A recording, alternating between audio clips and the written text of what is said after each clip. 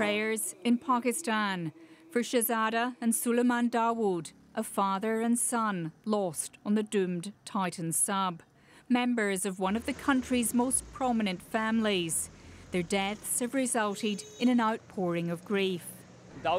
We are very sad. They own many businesses which provide jobs to lots of people. This accident has shocked the entire nation.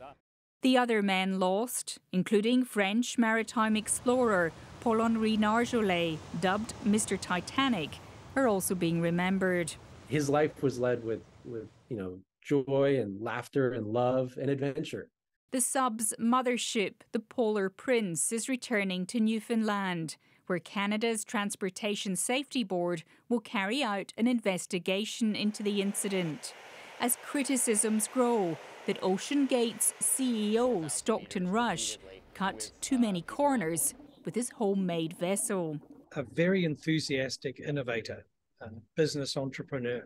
But there are rules, and then there are sound engineering principles, and then there are the laws of physics.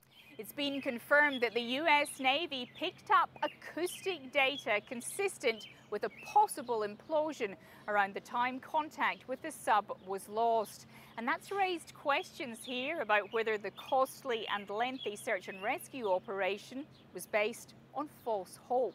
They couldn't be definitive about what that data meant. And they couldn't be clear that that data was connected to the Titan. A further mission was launched to the site where the Titan debris was found, close to the Titanic's bow. But the remains of those lost are likely never to be recovered. One tragic loss of life in the deep sea, now compounded by another. Barbara Miller, ABC News.